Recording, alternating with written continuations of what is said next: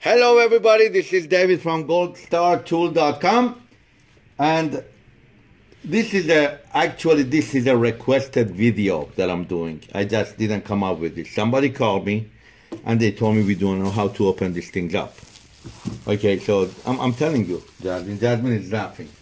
This is a press machine inside here, and we have somebody in our shipping department put this together the way you see it. It's a football. This is the only way you guys could get it in one piece.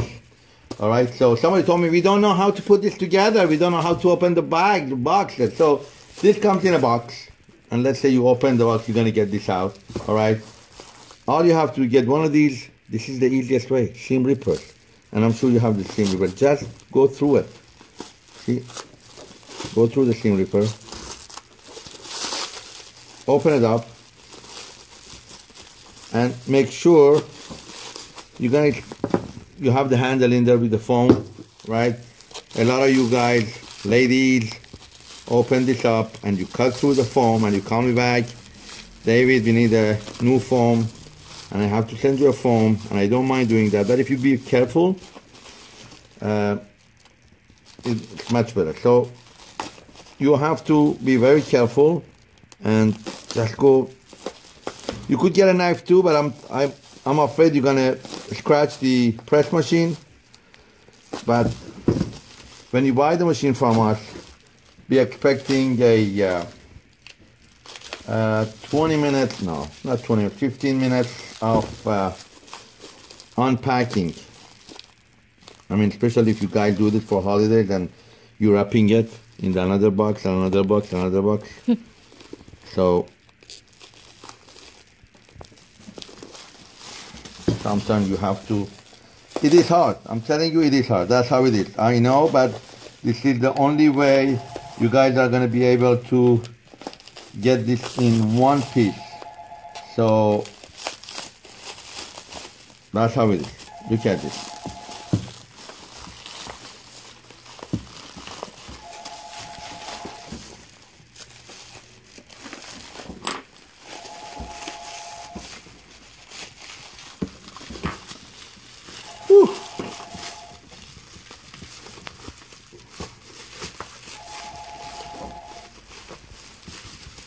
And when you turn it around, are you still videotaping me?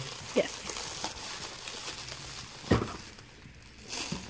In the bottom, that's how it's gonna be.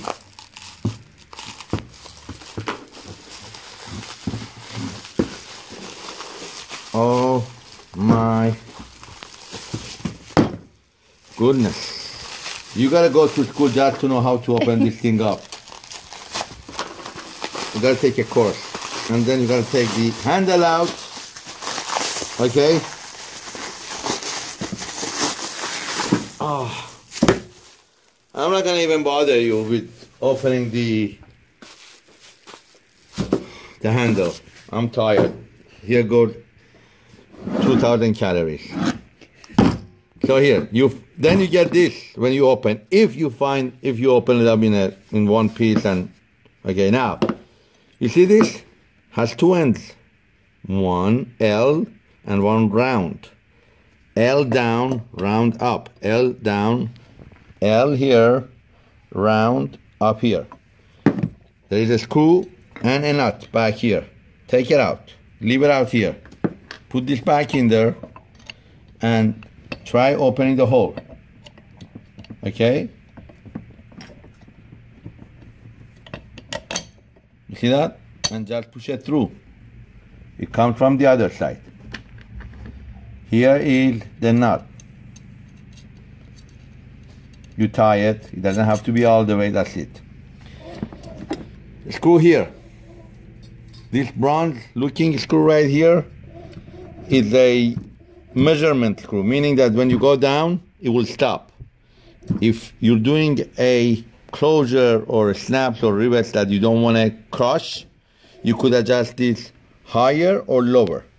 You could go higher. The more higher, the less this will come down. This is a plunger, and this screw is for plunger not to turn. So you don't really need to touch this or do anything. Here, this screw is for holding and keeping the lower dice in place so it won't move around. And up here, there is a plunger